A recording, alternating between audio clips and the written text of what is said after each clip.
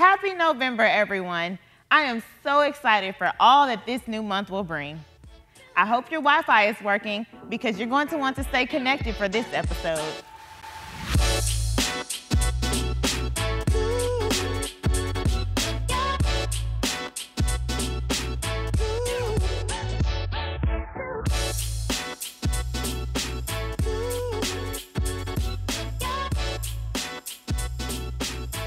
Can you believe that in just 5 days, we will be making our return to the church campus for worship?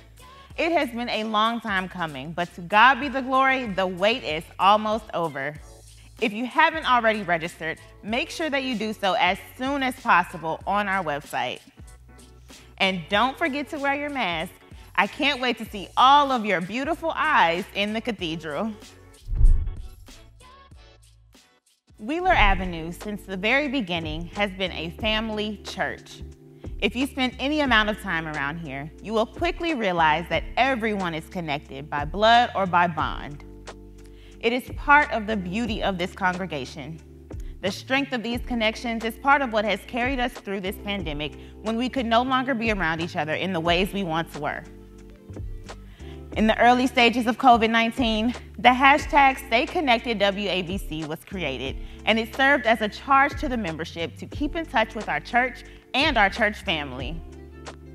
We had New Music Monday, Tuesday Touch, Throwback Thursday, Fitness Friday, Friday Fire, and Sing Along Saturday, just to name a few.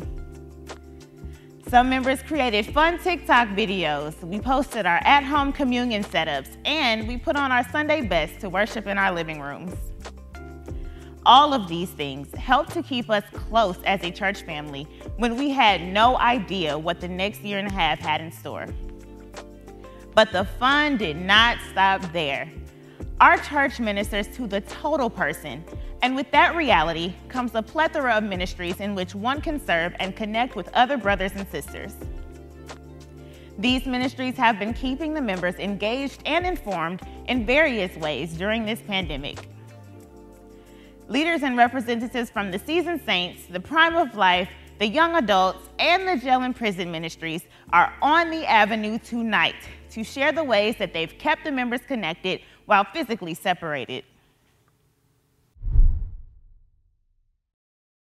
We have Dr. Jacques D. Dinkins, our Minister to Seniors, and Sister Marva LeBeau with us here representing the Seasoned Saints Ministry. Thank you both so much for being here this evening. How are you? Thank you for having us. Good. Okay, well, we're talking about staying connected.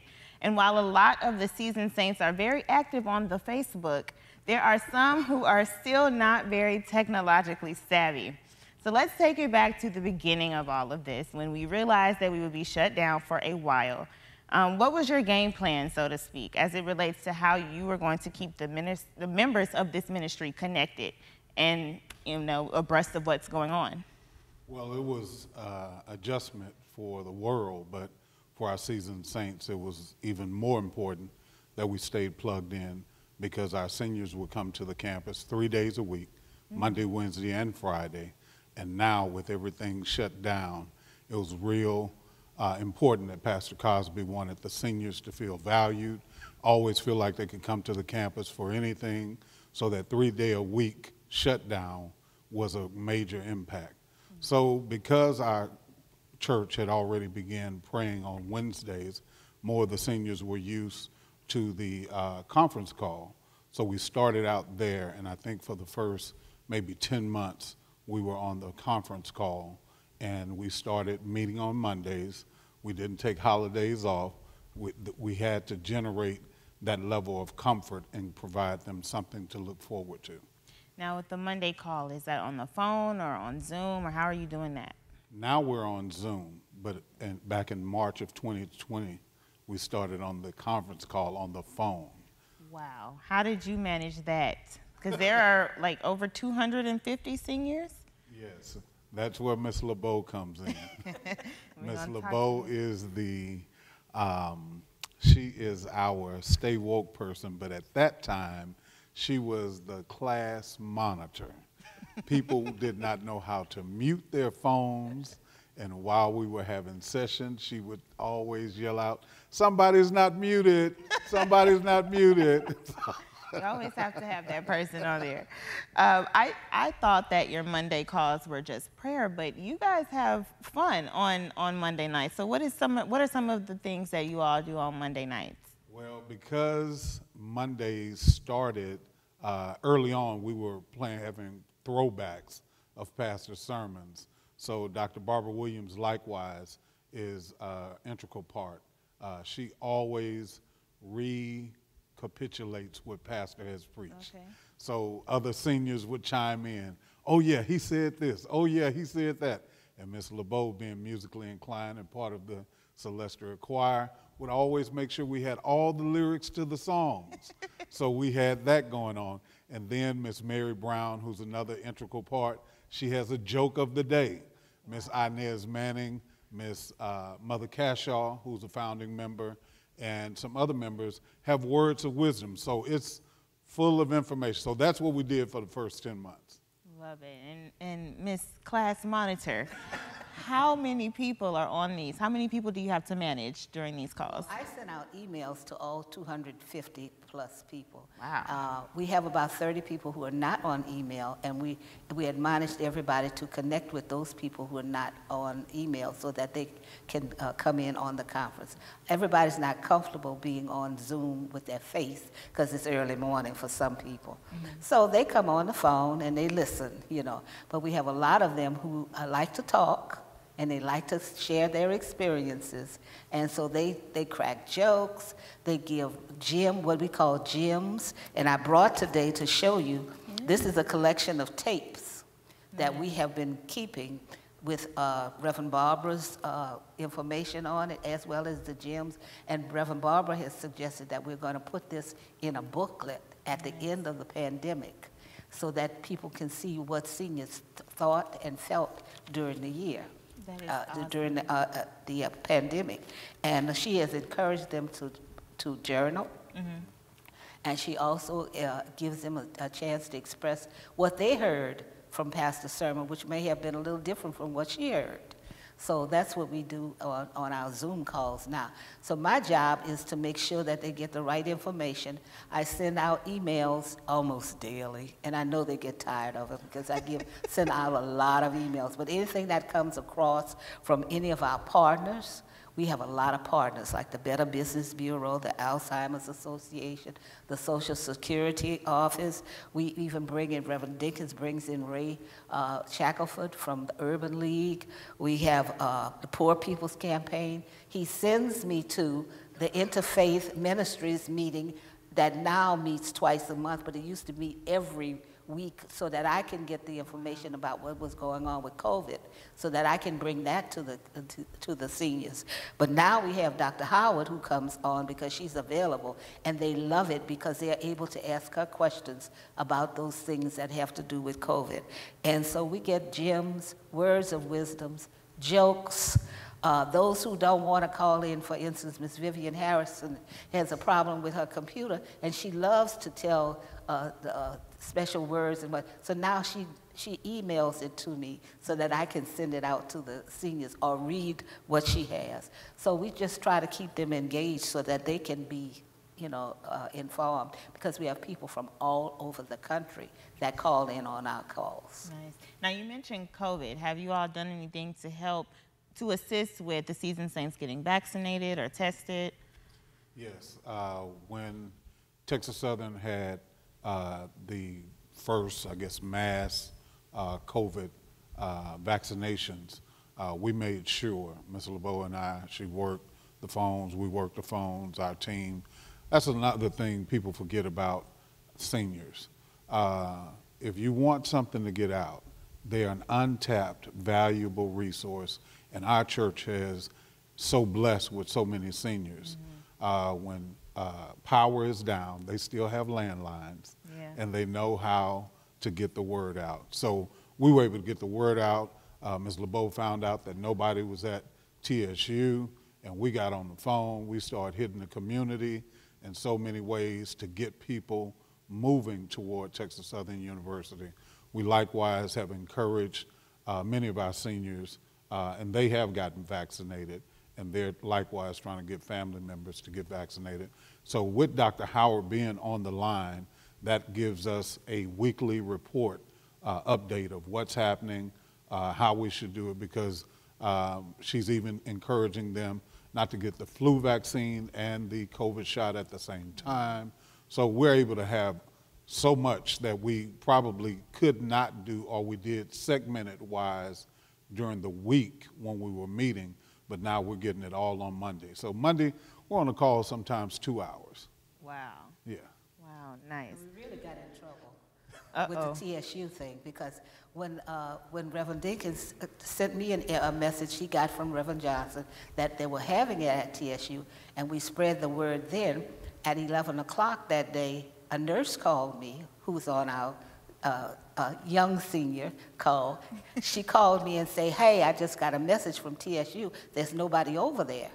So I got on the phone and started calling different seniors, as well as some of the deacons who could connect with people, and some of the people in the medical ministry that could connect with people. And we had whole neighborhoods in Third Ward going over there to get the shots. And as a result, when the news media came out, they made a big stink about it, because these were younger people, but the shots were going to go to waste. They were going to throw them away if they couldn't give them in somebody's arm. So we sent people, and we got that word out.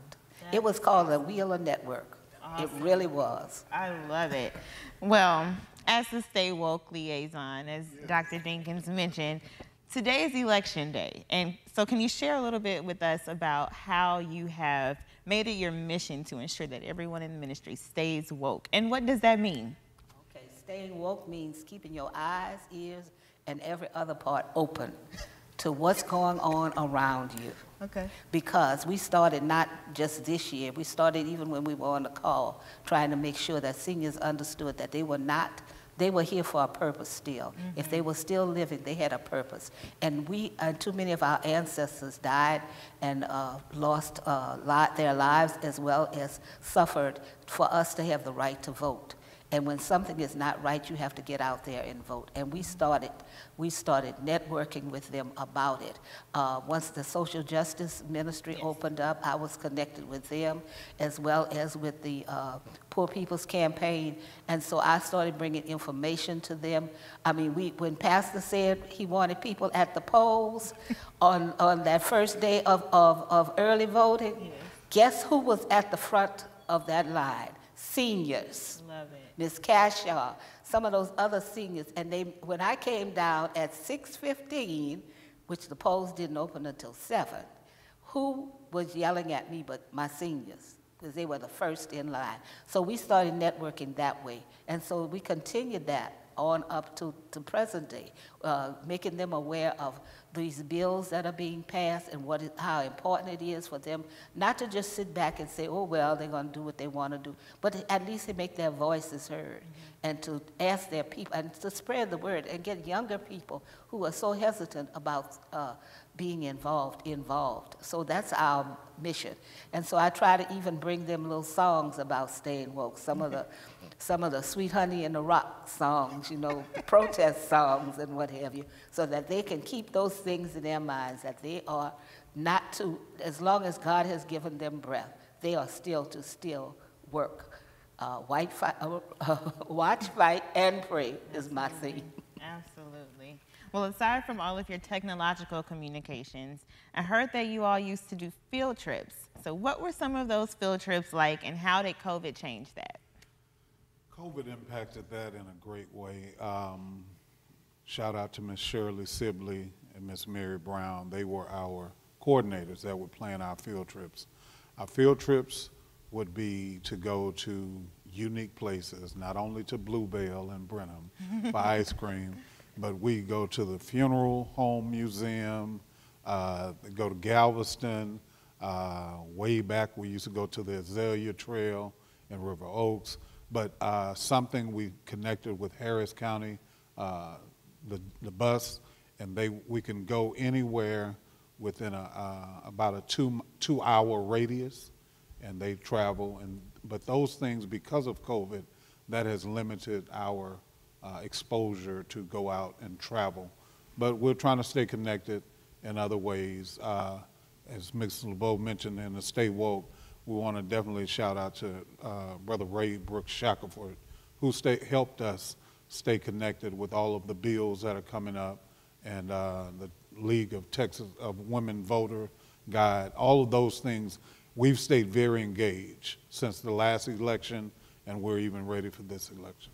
And we're in good company with Commissioner Ellis. He Yes. knows us by name because he has supplied us with masks Yes. and Shout other out to things. Commissioner And Ellis, and he asked his the person who is the liaison between us and him, who comes through Miss Peggy Ingram. See, we got a network going on.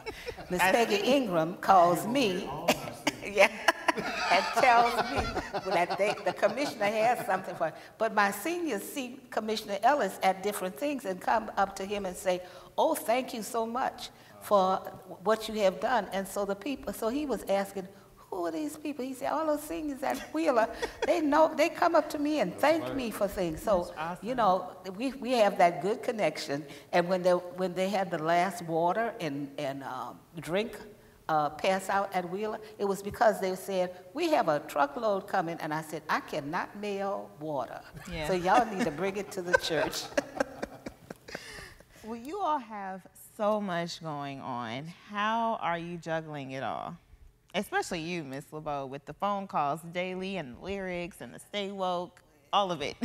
How do you do that? Well, I think I sit too much at the computer and the phone, but you know, I enjoy it because of the fact that I've worked with seniors back in the day when I worked in New Orleans at the Housing Authority. I had to manage community services for seniors, so I know how to deal with seniors.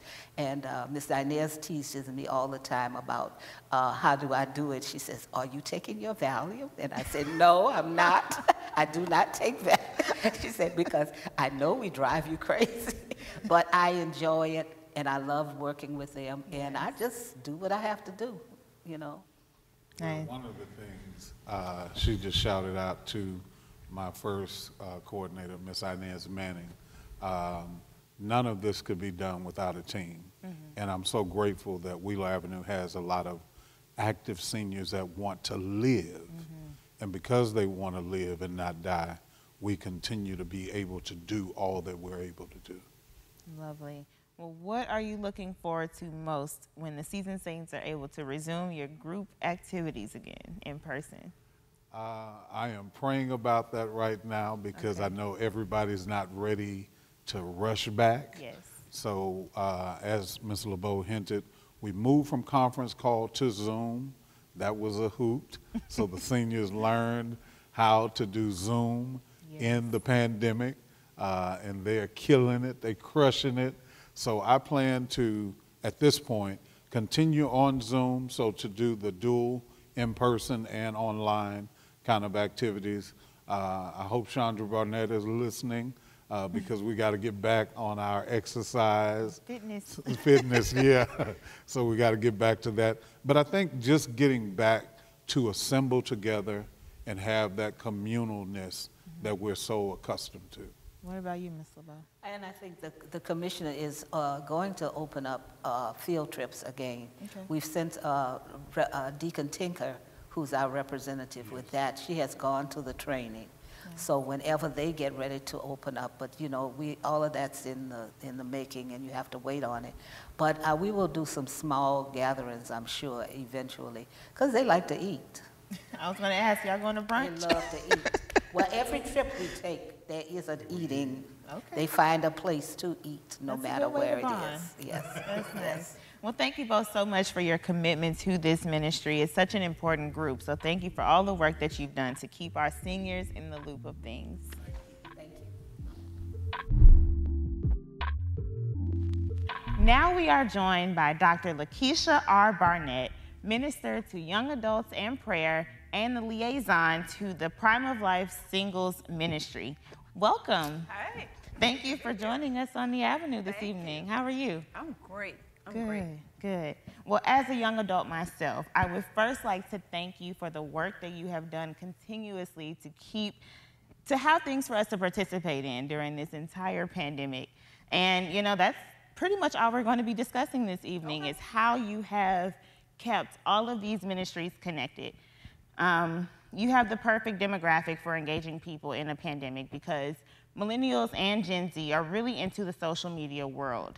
However, what were some of the difficulties, if any, that you had with trying to keep everyone in the ministry engaged? Wow, the beginning of the pandemic was crazy, as it was for the entire world. Yes.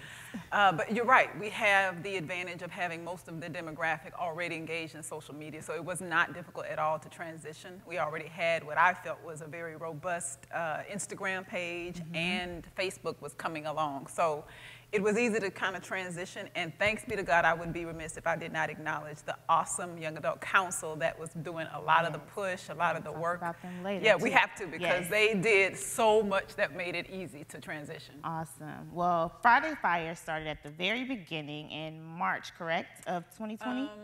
I think it was, you're right, it may have been the end of March. Yeah.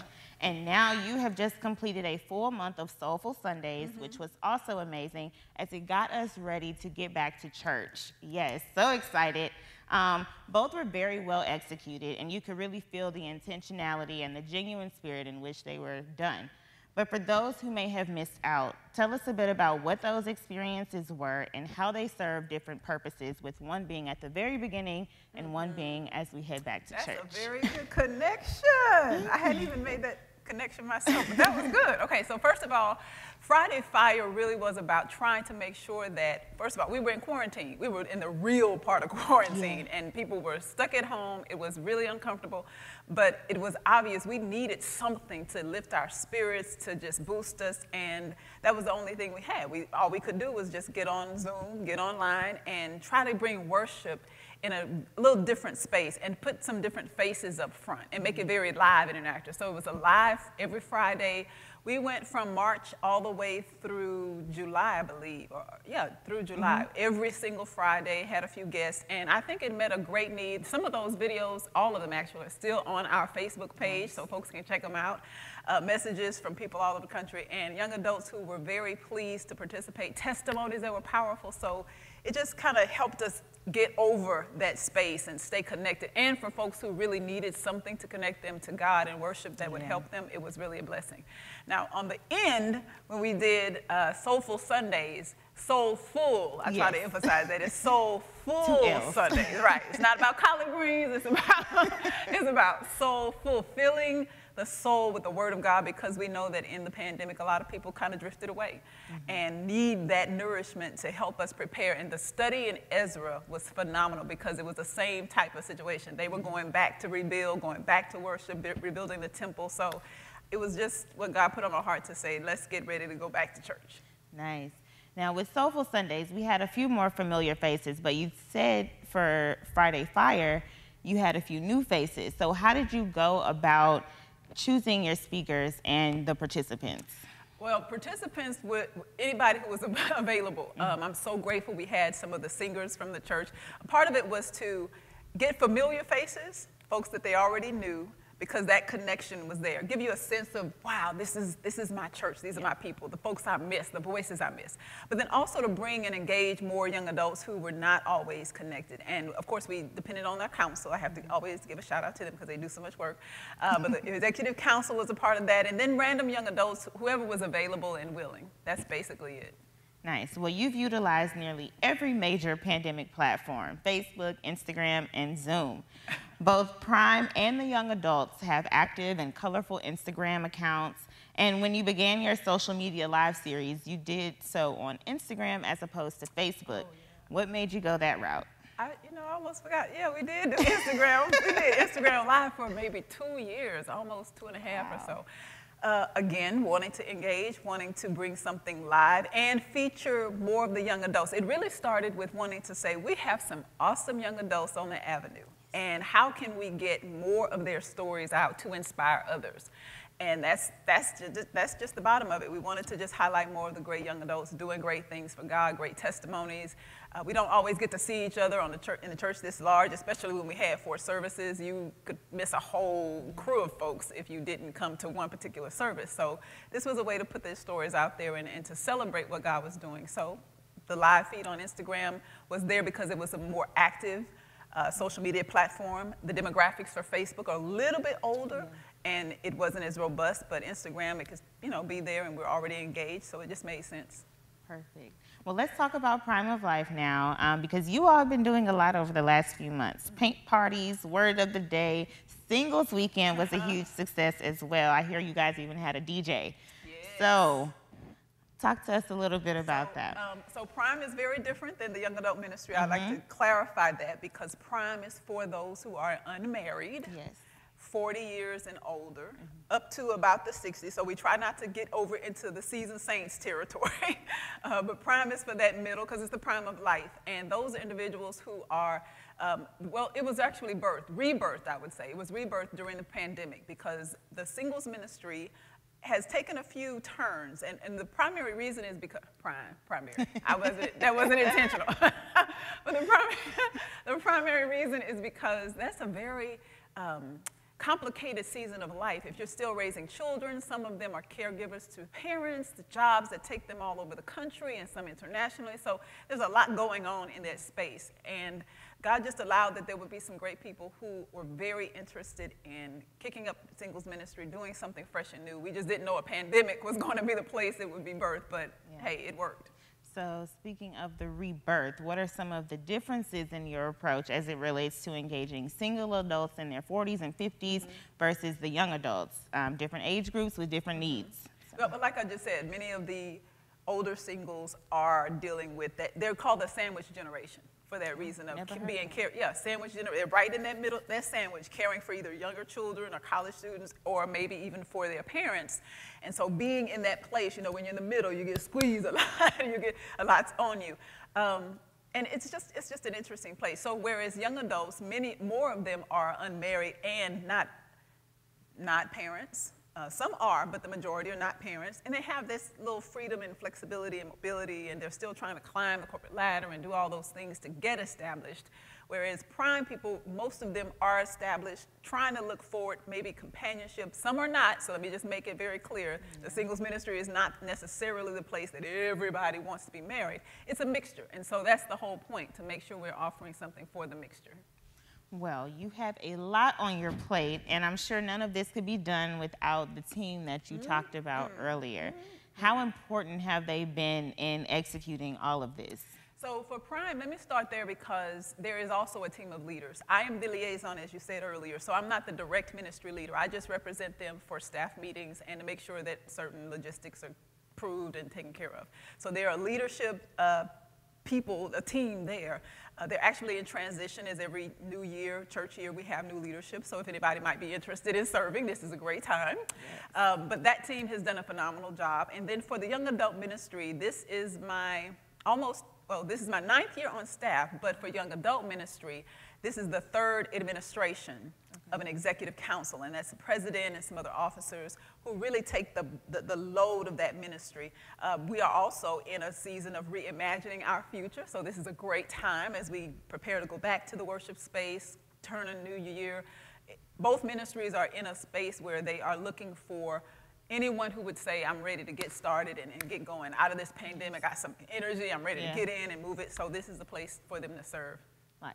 So lastly, will you continue to make virtual events an option? Absolutely. Okay. Absolutely. What's that going to look like? Will you have the computer set up at your in-person events? Yeah. Okay. So I'm thinking we can do all of it because we have the capability. One of the things that is so great about this new cathedral and all the new facilities we have is that we can be in person in the classroom, but then we can also have the screen open.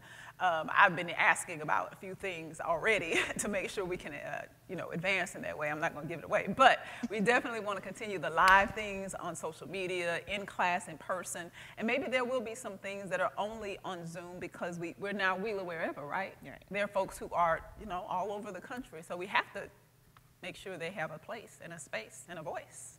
Perfect. Well, I'm looking forward to all that will take place in the coming months and years. Thank you so much for your time and sharing so much valuable information about both of these ministries. Thank you. It was good.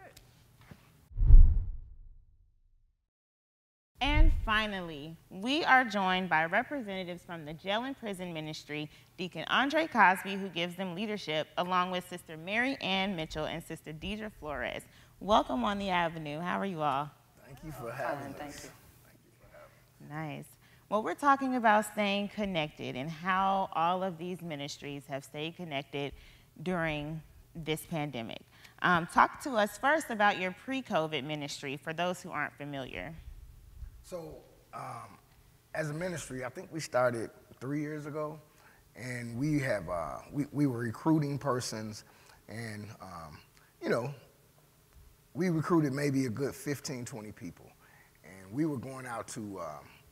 We also adopted a unit, Henley unit, jail and prison for women, and we were going out 3 times a month. And just sharing God's word. We connected with a place called Crosswalk downtown Houston. And we were able to go there, get trained on how to present the gospel to the unit, to these ladies. And of course, you know, we're Wheeler, right? So we adopted it and made it our own. And how have you made it your own? So, of course, the lesson plans are the lesson plans, but we added a twist to it, and we would do things that would engage the ladies more, because we didn't want it to just be, we didn't want to beat anybody up with the Bible. Obviously, these persons are the least, the lost, and the left out, right? And we didn't want them to feel like they were the least, the left, and the lost out. So we really engaged them and brought them around. We had some great women who just wrapped their arms around them and considered them sisters. And I'll let those ladies talk about that. So. Well, you really couldn't wrap your arms around them or you'd get in trouble. But it was really the Holy Ghost. Because a lot of us are just, we were like, okay, what are we gonna do? But Brother Cosby shared his testimony. We had teachings from Reverend Leo Fletcher, and he would always engage them and tell them about his story, and they would laugh. They would, you know, be all into it. They would even ask for him, oh, when's Leo coming? So I think that's what he's saying. We would also bring our praise and worship. And still we were able to get the lesson, because there were different series of lessons, Nice. Well, we're talking about staying connected, as I just said. Everything was put on pause last year, as we all know. Deacon Cosby, you said before we sat down something that was really interesting to me. You said that for you all, you know, the ministry had to be put on pause in March, but it also started in March as well. Explain that a bit. So even though we weren't physically able to be there with them, we stayed engaged because they were on lockdown as well. And there was no moving around for the ladies or those persons in prison as well. So we stayed connected with them by sending them indigent products, hygiene products for the ladies. I mean, of course, everyone uses deodorant, everyone uses soap, toothpaste, but we made sure that they kept supplied with that. And not only our unit, because we were kind of confined to one unit, but we took care of the whole jail. So Wheeler Avenue Baptist Church Jail and Prison Ministry adopted this prison. And we made sure that all of their needs were met. And that was physical, mental, and spiritually. Nice. Yeah. Well, how much are you really able to do without being able to physically go and be there with them as you were in the past? It's interesting that you say that, but those chaplains, wardens, parole officers, they were calling me and Wheeler Avenue to do these things for those persons that we serve, that they serve. And we were able to just minister to them through our gifts, through our talents, through our prayers. We were sending them CDs and DVDs from the church, right? Nice. And that so much blessed their souls that we were able to adopt another unit Wow. outside of Houston. And thanks to Mary Ann Mitchell, we adopted Angola. Yeah. Angola, that's in Louisiana? Yes, Louisiana State Penitentiary. It's one of the largest prison facilities in the United States. Nice. Well, with some of the work that you all are continuing to do, even while virtual, of course, how have you all as a ministry been able to stay connected with one another and be on the same page? So we have Zoom meetings regularly. What's regular? Every week? The same 3 Saturdays that we would go into the facility, we now meet as a team on Zoom. So Or if we have something special, then she'll send it to GroupMe, things like that. We stay in touch. Awesome, awesome.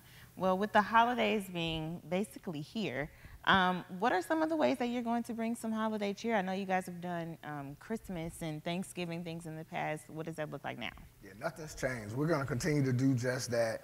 We know that we won't be in person, doing in-person ministry until January, until the church starts back. Whenever the church starts back, that's when we'll start back, just following the direction of the church and Pastor Cosby's leadership. So what we'll do is we'll continue to, we'll talk with the warden and the chaplain and find out what the needs are, and then, you know, toss around our ideas, because we always come up with something. We try to do a basket or some kind of candies or cookies. We weren't able to do any of that last year just because of the pandemic, right? The pandemic was actually a blessing and a curse. But it did help us to get focused, get grounded, and talk about what we wanted to do. Now we're going to allow our ladies of the ministry to continue on with dating while we go with the Henley unit, while we go to the Plain unit that's also in Dayton as well, where it just houses males. Now, how can the rest of the membership and anyone who's out there watching assist with your efforts? Shameless plug. We cannot wait to do some recruiting. Okay. We are getting larger. We got a lot of things planned. This ministry does.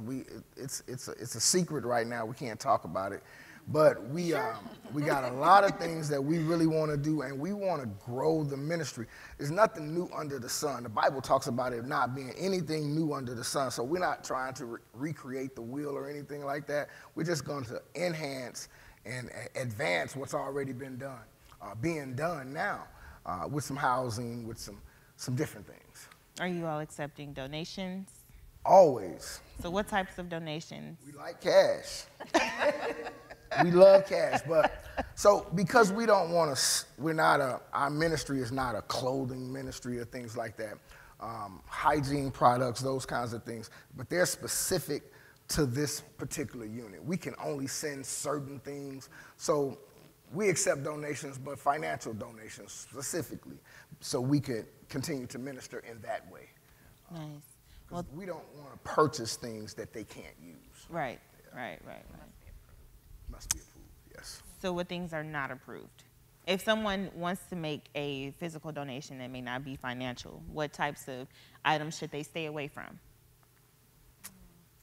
It's a changing thing, particularly during COVID. We actually have to get everything approved by the warden, whereas before there's a list that we can purchase from. Mm-hmm. Now the warden has required us, because it's not only coming from Wheeler, it's wherever the shipping channel it's coming from. Okay. And to keep COVID contained, that's why right now cash donations are better, because we get the information from the warden and we can specifically purchase the items that are approved under COVID guidelines. So for those who are bringing cash donations, will literal cash or cash app, or how can someone donate to the ministry? You can literally send it to the church. Okay. Send it to the church under the jail and prison ministry. Nice. Well, thank you all so much for the work that you're doing, all three of you, and thank you for being here on the Avenue and sharing such great information this evening. Thank you for having us. I appreciate it. I love Wheeler Avenue Baptist Church. Thanks again to the Seasoned Saints, the Prime of Life Ministry, the Young Adults, and the Jail and Prison Ministry for sharing all that you have on tonight. If you'd like to connect with any of these ministries, head on over to our website and visit the ministries page under the Get Involved tab for more information. That's all for tonight. As always, thank you so much for watching. Next week's episode is all about the money, and you don't want to miss it. I mentioned earlier that we're at the beginning of a new month, and there are so many great things happening around us.